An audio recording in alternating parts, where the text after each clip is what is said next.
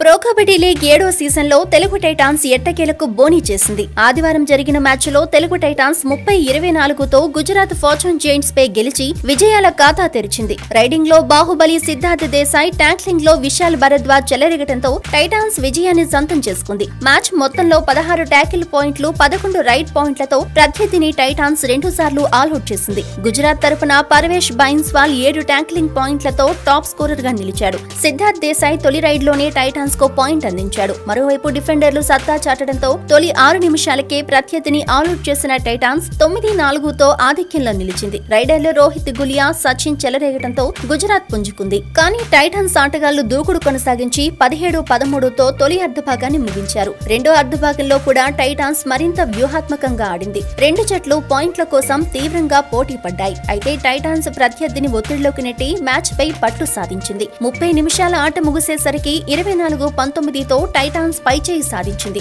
ఆఖర్లో ప్రత్యర్థికి ఎలాంటి అవకాశాన్ని ఇవ్వని టైటాన్స్ ఈ సీజన్ లో తొలి విజయాన్ని ఖాతాలో వేసుకుంది. ఇక ఆదివారం జరిగిన మరో మ్యాచ్ లో హర్యానా స్టీలర్స్ 33-30 తేడాతో బెంగళూరు బుల్స్ ను ఓడించింది. ఆట ఆరంభంలో రోహిత్ కుమార్, పవన్ సెరావత్ పోటీపడి పాయింట్లు తేవడంతో బుల్స్ 6-1తో ఆధిక్యం సంపాదించింది. ఇదే ఊపులో 10వ నిమిషంలో స్టీలర్స్ ను ఆల్అౌట్ చేసి 12-6తో ఆధిక్యంలోకి దూసుకెళ్లింది. అయితే రైడింగ్ లో వికాస్ కండోలా, టాక్లింగ్ లో వికాస్ కాలే సత్తా చాటడంతో తిరిగి పుంజుకున్న హర్యానా బుల్స్ ను ఆల్అౌట్ చేసి తొలి అర్ధభాగాన్ని 16-17తో ముగించింది. విరామం తర్వాత కూడా అదే జోరు కొనసాగించిన స్టీలర్స్ మ్యాచ్ ను సొంతం చేసుకుంది. దీంతో డిఫెండింగ్ ఛాంపియన్ బెంగళూరు హ్యాట్రిక్ విజయాలకు హర్యానా బ్రేక్ వేసింది.